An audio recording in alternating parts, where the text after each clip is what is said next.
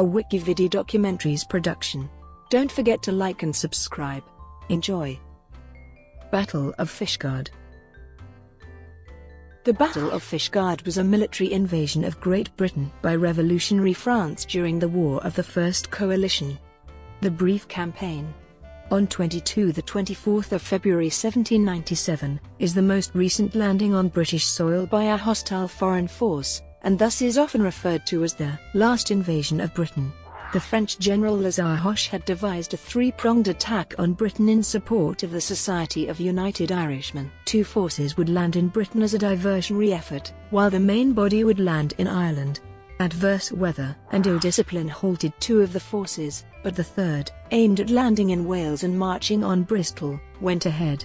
After brief clashes with hastily assembled British forces and the local civilian population, the invading forces commander, Colonel William Tate, was forced into unconditional surrender on the 24th of February. In a related naval action, the British captured two of the expedition's vessels, a frigate and a corvette. Invasion plan. General Hoche proposed to land 15,000 French troops in Ireland to support the United Irishmen at Bantry Bay. As a diversionary attack, to draw away British reinforcements, two smaller forces would land in Britain, one in northern England near Newcastle and the other in Wales. In December 1796, Hoche's expedition arrived at Bantry Bay, but atrocious weather scattered and depleted it. Unable to land even a single soldier, Hoche decided to set sail and return to France. In January 1797, poor weather in the North Sea, combined with outbreaks of mutiny and poor discipline among the recruits, stopped the attacking force headed for Newcastle, and they too returned to France. However, the third invasion went ahead, and on the 16th of February 1797 a fleet of 4 French warships left Brest, flying Russian colors and bound for Britain. Expedition forces. The Wales-bound invasion force consisted of 1,400 troops from La Légion Noire under the command of Irish-American Colonel William Tate. He had fought against the British during the American War of Independence, but after a failed coup d'état in New Orleans, he fled to Paris in 1795. His forces, officially the Seconde Légion des Francs, became more commonly known as the Légion Noire due to their using captured British uniforms dyed very dark brown or black. Most historians have misrepresented Tate's age, following E.H. Stuart Jones in his The Last Invasion of Britain, in which Jones claimed Tate was about 70 years old. In fact, he was only 44. The naval operation, led by Commodore Jean-Joseph Castanier, comprised 4 warships, some of the newest in the French fleet, the frigates Vengeance and Resistance, the corvette Constance, and a smaller lugger called the Vautour. The Directory had ordered Castanier to land Colonel Tate's troops and then to rendezvous with Hoche's expedition returning from Ireland to give them any assistance they might need. Landing. Of Tate's 1,400 troops, some 600 were French regular soldiers that Napoleon Bonaparte had not required in his conquest of Italy, and 800 were irregulars, including republicans, deserters, convicts and royalist prisoners. All were well armed, and some of the officers were Irish. They landed at Carregwaistad Head near Fishguard in Pembrokeshire on the 22nd of February. Some accounts report a failed attempt to enter Fishguard harbour, but this scenario does not seem to have appeared in print before 1892, and probably has its origin in a misunderstanding of an early pamphlet about the invasion. The Légion Noire landed under the cover of darkness at Carregwaistad Point, 3 miles northwest of Fishguard. By 2 a.m. on the 23rd of February, the French had put ashore 17 boatloads of troops, plus 47 barrels of gunpowder, 50 tons of cartridges and grenades and 2,000 stands of arms. One rowing boat was lost in the surf, taking with it several artillery pieces and their ammunition. Armed response. Upon landing, discipline broke down amongst the irregulars, many of whom deserted to loot nearby settlements. The remaining troops confronted a quickly assembled group of around 500 British reservists, militia and sailors under the command of John Campbell, 1st Baron Corder. Many local civilians also organized and armed themselves. Volunteer infantry and cavalry. Landowner William Knox had raised the Fishguard and Newport Volunteer Infantry in 1794 in response to the British government's call to arms.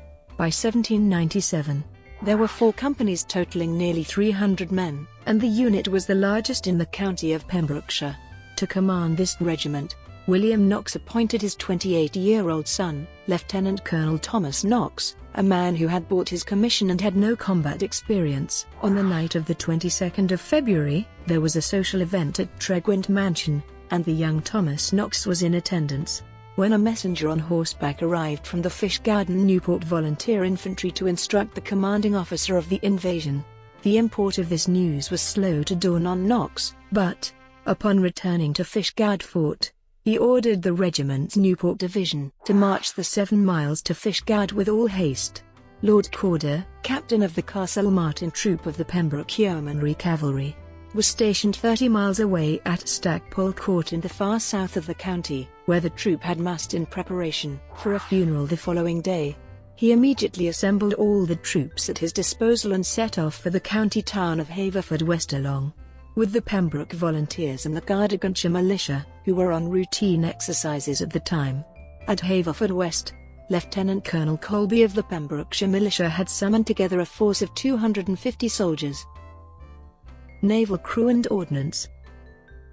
Captain Longcroft brought up the press gangs and crews of 2 revenue vessels based in Milford Haven, totaling 150 sailors. 9 cannons were also brought ashore, of which 6 were placed inside Haverfordwest Castle and the other 3 prepared for transit to Fishguard. With the local forces, Corder arrived, and in consultation with the Lord Lieutenant of the county, Lord Milford, and the other officers present, Lord Corder was delegated full authority and overall command. Initial actions. The French moved inland and secured some outlying farmhouses.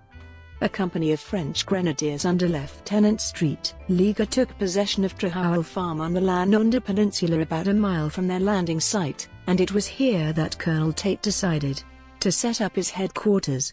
The French forces were instructed to live off the land, and as soon as the convicts landed on British soil, they deserted the invasion force and began to loot the local villages and hamlets. One group broke into Lanonda Church to shelter from the cold, and set about lighting a fire inside using a Bible as kindling and the pews as firewood. However, the 600 regulars remained loyal to their officers and orders. On the British side, Knox had declared to Colby his intention to attack the French on the 23rd of February if he was not heavily outnumbered. He then sent out scouting parties to assess the strength of the enemy. Battle averted. By the morning of the 23rd of February, the French had moved 2 miles inland and occupied strong defensive positions on the higher rocky outcrops of Garnder and Congeli, gaining an unobstructed view of the surrounding countryside. Meanwhile, 100 of Knox's men had yet to arrive, and he discovered he was facing a force of nearly 10 times the size of his own. Many local inhabitants were fleeing in panic, but many more were flocking into Fishguard armed with a variety of makeshift weapons, ready to fight alongside the volunteer infantry. Knox was faced with 3 choices: attack the French, defend Fishguard, or retreat towards the reinforcements from Haverfordwest. He quickly decided to retreat and gave orders to spike the 9 cannons in Fishguard Fort, which the Woolwich gunners refused to do. At 9 a.m., Knox set off towards his rear, sending out scouts continuously to reconnoitre the French. Knox and his 194 men met the reinforcements led by Lord Corder at 1:30 p.m. at Trefgarn, 8 miles south of Fishguard. After a short dispute over who was in charge, Corder assumed command and led the combined British forces towards Fishguard. By now, Tate was having serious problems of his own. Discipline among the convict recruits had collapsed once they discovered the locals' supply of wine. Moreover, morale overall was low, and the invasion was beginning to lose its momentum. Many convicts rebelled and mutinied against their officers, and many other men had simply vanished during the night. Those troops left to him were the French regulars, including his grenadiers. The rest mainly lay drunk and sick in farmhouses all over the Lanonda Peninsula. Instead of welcoming Tate's invaders, the Welsh had turned out to be hostile, and at least 6 Welsh and French had already been killed in clashes. Tate's Irish and French officers counselled surrender, Since the departure of Castanier with the ships that morning meant there was no way to escape. By 5 p.m., the British forces had reached Fishguard. Corder decided to attack before dusk. His 600 men, dragging their 3 cannons behind them, marched up a narrow Treffy lane from Goodwick toward the French position on Garngely. Unknown to him, Lieutenant St. Leger and the French grenadiers had made their way down from Garngely and prepared an ambush behind the high hedges of the lane. A volley of muskets and grenades poured at close range into the tightly compressed column would have resulted in heavy casualties to Corder's men. Fortunately, Corder decided to call off his attack and return to Fishguard due to the failing light. French surrender. That evening, 2 French officers arrived at the Royal Oak where Corder had set up his headquarters on Fishguard Square. They wished to negotiate a conditional surrender.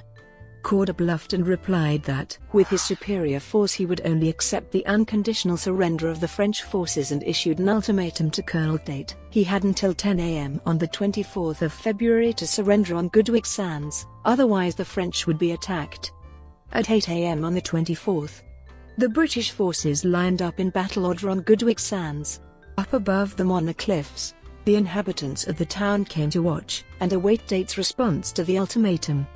Tate tried to delay it, but eventually accepted the terms of the unconditional surrender and, at 2 p.m., the sounds of the French drums could be heard leading the column down to Goodwick. The French piled their weapons and by 4 p.m., the French prisoners were marched through Fishguard on their way to temporary imprisonment at Haverfordwest. Meanwhile, Corder had ridden out with a party of his Pembroke Yeomanry cavalry to Trahour Farm to receive Tate's official surrender. Unfortunately, the actual document has been lost. After brief imprisonment, Tate was returned to France in a prisoner exchange in 1798, along with most of his invasion force. Folk heroine. A legendary heroine, Jemima Nicholas, is reported to have gone out single-handed with a pitchfork into the fields, rounded up 12 French soldiers and escorted them to town where she locked them inside St. Mary's Church. It has been speculated that some of the invaders mistook women in traditional tall black hats and red cloaks for British grenadiers. Related naval action.